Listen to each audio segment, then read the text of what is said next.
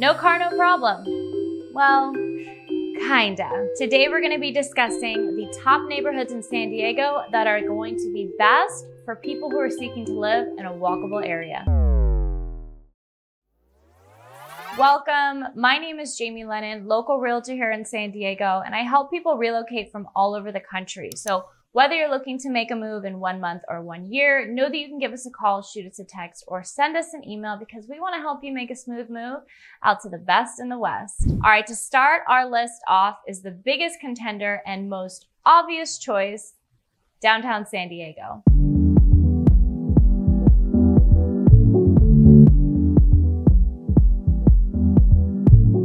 Walkability is the name of the game down here.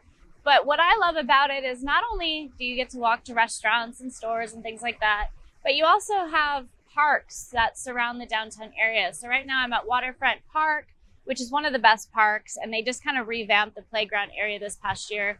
The grassy area is closed right now because they are getting ready and they're setting up for Boots in the Park, which is a country music festival. They do it, I believe, 2 times a year.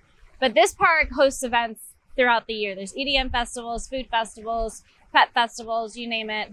They're gonna host it at this park.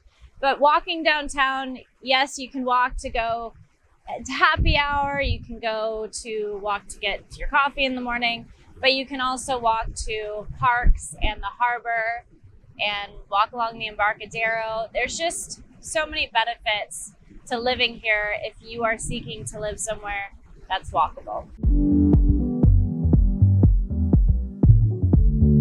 Living in downtown San Diego is going to be the most convenient out of all of them on our list today, and that's because it's the heart of the city. So everything is gonna be here. And no matter if you live in Little Italy or East Village, you can pretty much stay within your community and you'll have everything there for you. And if you live in Little Italy, you get the farmer's market on Saturday, which is huge. If you wanted to get to East Village from Little Italy, let's say, by foot, it'll take you about 30 minutes. So right there, you can see that the downtown area is really not that large. But if you didn't feel like walking, you can hop on a scooter.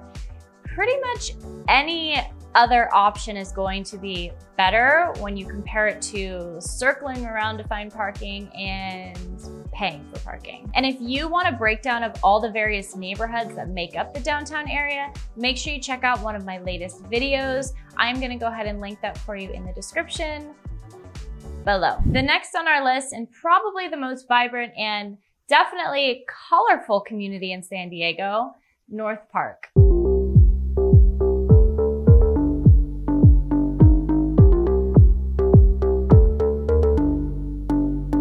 North Park's downtown area runs along University Avenue and 30th Street, which is going to be the heart of this community. North Park is only 3 square miles, and within those 3 square miles, you can pretty much get around by foot fairly easily. So there are going to be restaurants, grocery stores, there's a Target that's close by as well, cafes. North Park's really big on coffee shops, they're everywhere. And then what North Park is specifically known for are breweries, lots of breweries, the art scene, and the entertainment scene. It's also just in a great location to other vibrant neighborhoods. You have University Heights, Normal Heights, and Hillcrest that border North Park. And then bordering to the south, Balboa Park. Okay, I feel like not too many people talk about this one, and is why I put it on our list. I think Coronado is one of the best and of course most walkable neighborhoods in San Diego, in part because it is very small.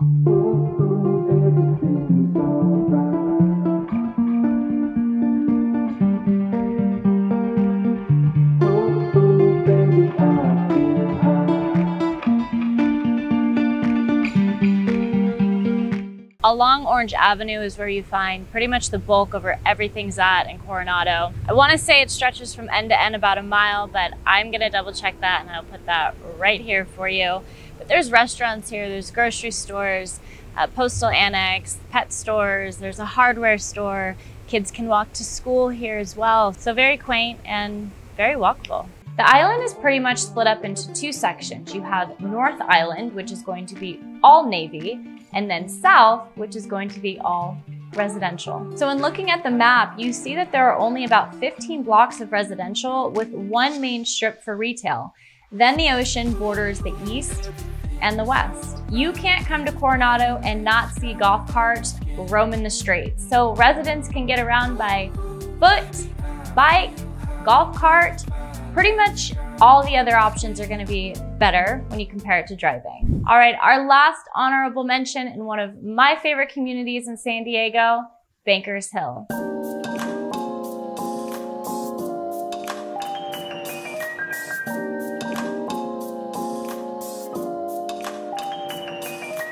Bankers Hill runs north and south, bordering Balboa Park, and runs into Hillcrest to the north. So you can see by looking at the map that no matter which street or area you're on, you'll be walking distance to a lot of trendy restaurants and cafes that run along 4th and 5th Avenue, and also be right here at Balboa Park. The one thing I'll mention is that there are no grocery stores in Bankers Hill. So to do your grocery shopping, most residents are gonna go out to Hillcrest, which is great because if you go along University Avenue in Hillcrest, you have a Trader Joe's, there's a Whole Foods, there's a Lazy Acres close by. So there's going to be a lot of natural grocery store options available to you, just not within walking distance. Bankers Hill is great. I always said that if I live in Little Italy now, and if I were to move, this would be #1 on my list of places to move to. And it's only a few blocks away from Little Italy, which makes it great because you are close to downtown San Diego. One thing I will mention is it is in the flight path.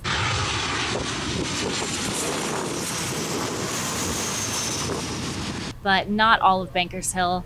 So if you're south of Laurel Street, you will see planes coming in really close. But anything closer to Hillcrest, you're gonna be out of the flight path. But if noise is a factor, just consider where in Bankers Hill you are considering to live. And other great things is it is walkable. You can go walk to restaurants, but you can also go to canyons. A lot of people will go run, jog, walk in the canyons. There's parks close by. You get views of downtown and you can get views of the bay as well, depending on where you're at. And it's extremely bike friendly here. Bankers Hill is such a charming and picturesque enclave in San Diego. It definitely packs a punch and it's fairly easy to get around to. Now, let's say you live in Pacific Beach, Ocean Beach. We'll just take any beach community, for example. They can be walkable, yes, but it depends on where you reside. So all these beach communities, they're going to cater to tourists. So there will be 1-2 blocks that will have the bulk of all the shopping and dining, but that's pretty much it. So if you live far away from those blocks, then it won't necessarily be walkable to you. But if you live near the main strips, the main areas, then yes, it will be walkable. Again, it all just depends on where you live within these beach communities. Hey, thanks for watching. And if you want any more information on the 4 communities I mentioned today, or really any other area in San Diego, know that you can reach out to us, give us a call, shoot us a text, send us an email. We are here for you anytime. And whether you're making a move in 1 month or 1 year, know that we want to help you make a smooth move when the time is right, out to the best in the West. And I'm going to leave you the same way I always do, and that is to stay classy. San Diego.